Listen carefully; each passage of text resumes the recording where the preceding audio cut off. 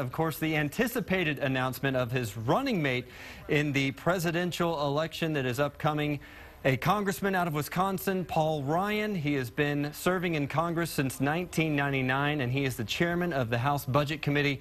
Joining us this morning is our Texas Congressman Lloyd Doggett, who also serves with Paul Ryan on the House Budget Committee. Thank you so much for being in this morning. Thank you very much. And joining us. What was your reaction to this announcement this morning? A little surprised. I think that Paul is able and articulate. I've served with him the entire time he's been budget chair nearby.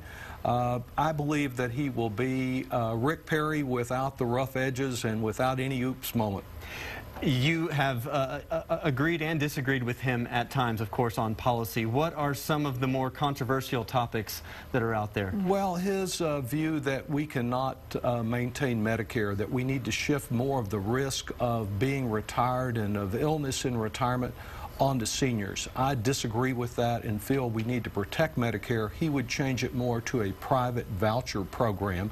And then he believes we can afford to continue giving big tax cuts to those who are the most privileged in our society, but that we cannot afford to do more for Head Start or education and educational opportunity. We have a different set of priorities, but this will be an opportunity to have a national debate about where those priorities are and whether we need shared sacrifice in order to get our budget under control, whether we can provide more educational opportunity and more retirement security at the same time we address the debt. Congressman Lloyd Doggett joining us this morning. We're going to take you back out to Norfolk, Virginia right now. Mitt Romney has just taken